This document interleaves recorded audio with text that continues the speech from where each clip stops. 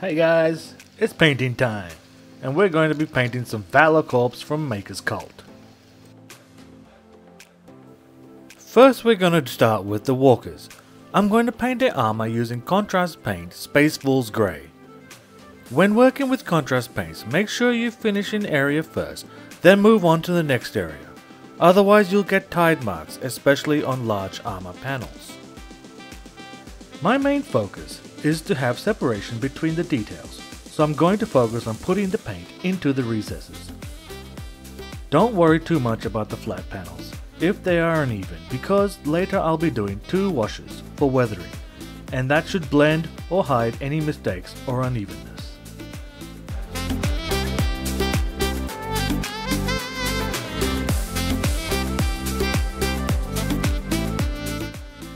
Now for the metallics. I'm going to be painting all the iron areas with Valour Metal Color Gunmetal Grey.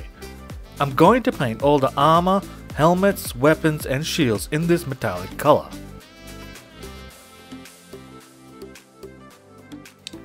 It's okay to be messy in areas that have not been painted yet, like the pants and face mask, but be careful near the greatcoat that has already been painted. But if you do get some overspill, don't worry too much. Because of the wash stages, it should blend both the gun grey and Space Fool's Grey together, and in a big unit you won't be able to see any of the mistakes.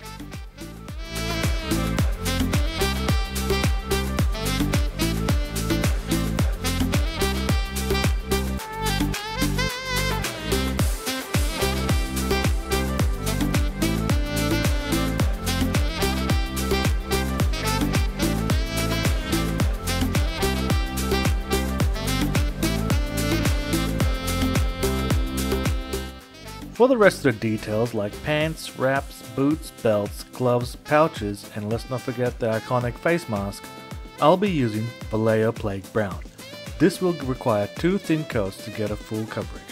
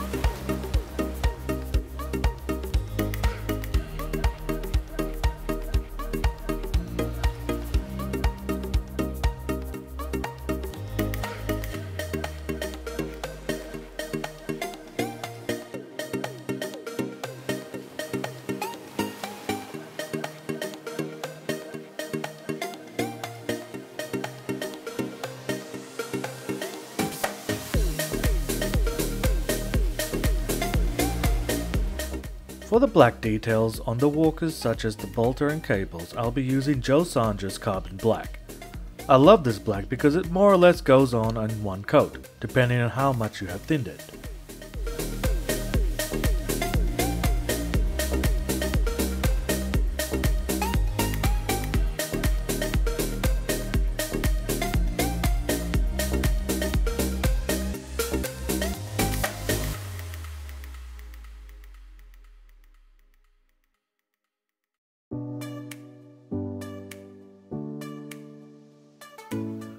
For the first of many washes, I'll be using contrast paint snakebite leather, no thinning, on the masks, gloves, belts, pouches and pants to bring out the details. I like using contrast paint over different color base coats for my army painting, because if you really wanted or didn't have the time, you could leave it as it is and the raised areas will already be close to the highlight color you want.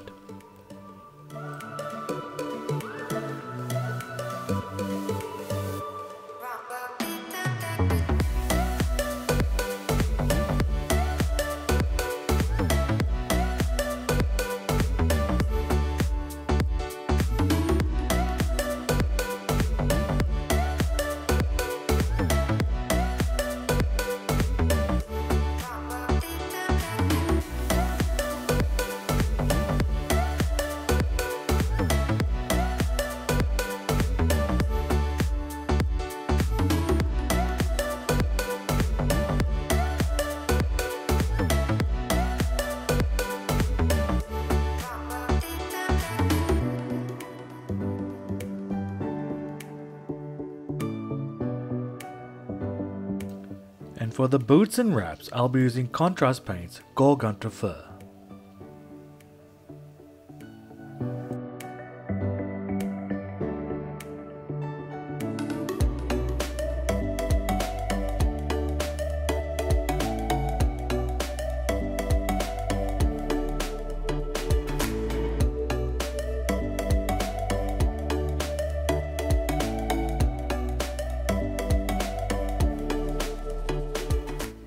Now for the main wash.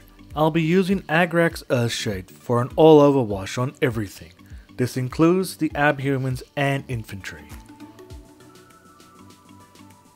When washing this way, make sure you keep an eye on your miniatures.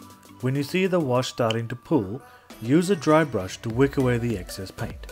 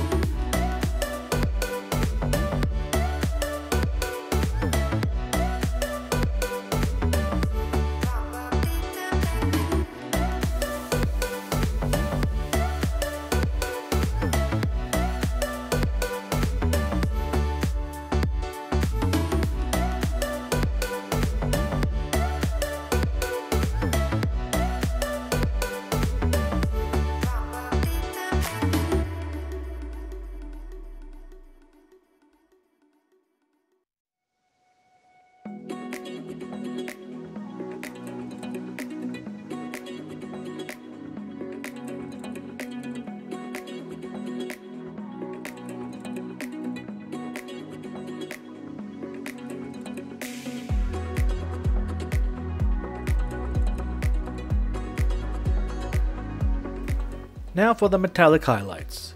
I'll be dry brushing with Vallejo Natural Steel. Don't worry if you get some metallic flecks or overspill of dry brush on other areas, because we still have one more wash step to go at the very end.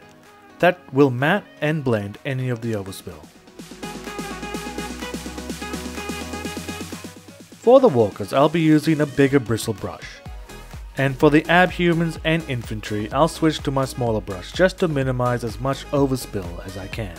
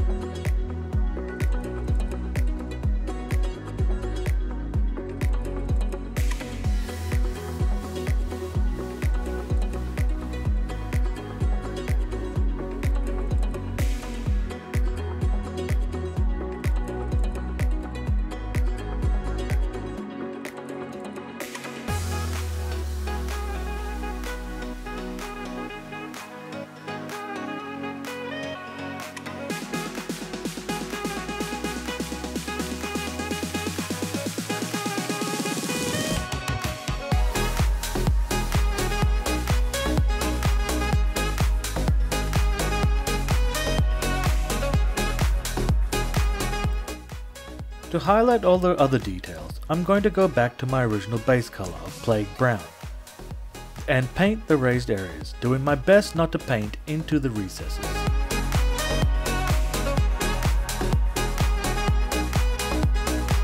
The only two areas I won't be highlighting are the wraps and boots.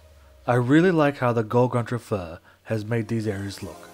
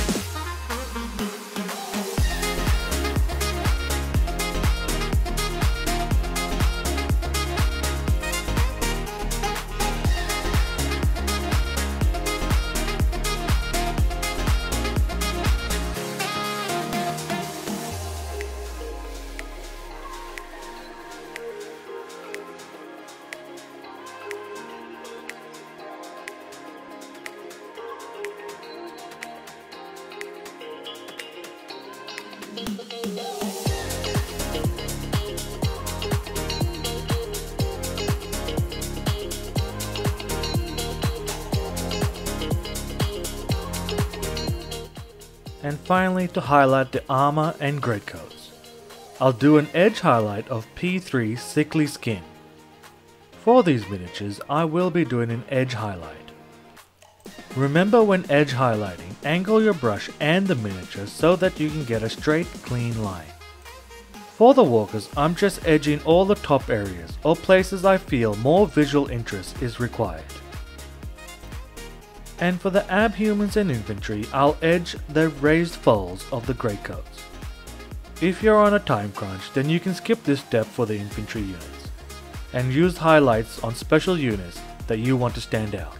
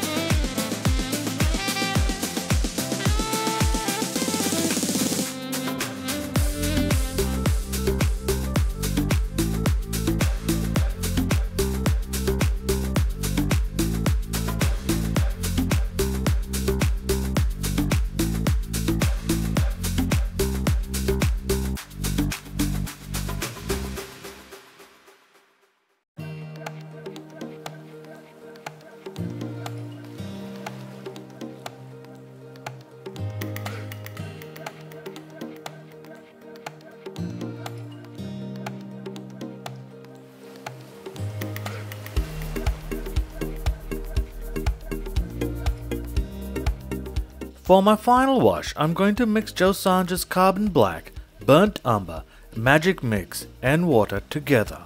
Make sure you mix them thoroughly, and when you're ready, generously apply it all over the miniatures, and this will tie everything together.